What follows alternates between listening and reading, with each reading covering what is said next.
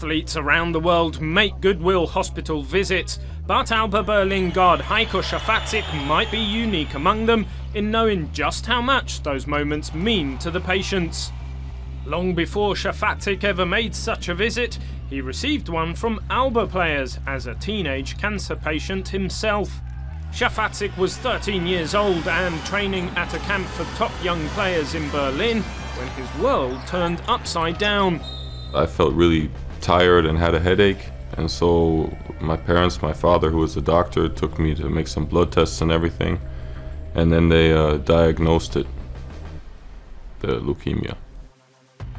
During 9 months of chemotherapy treatments, Schaffartzik was focused on making it back to basketball.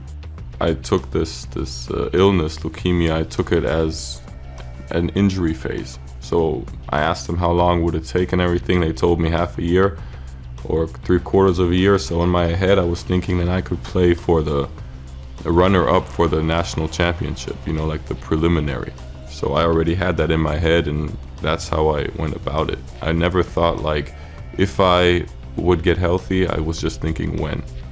Unable to go to school or play basketball, Schaffartzik cherished any moments he could spend with his teammates. You don't have to think about being in the hospital and getting chemotherapy and everything, but you have the feeling that you're like a normal kid again, at least for a while. And when Alba's stars at the time came to visit the children's cancer ward at Virchow Hospital in Berlin, the young Schaffartzik's hopes were boosted. That was the first year they did it. They didn't do it because of me, but it was just coincidence, you know. Jörg Lütke and Henning Harnisch came to my room and talked to me. And I was, you know, I felt cool because I watched them play basketball so much.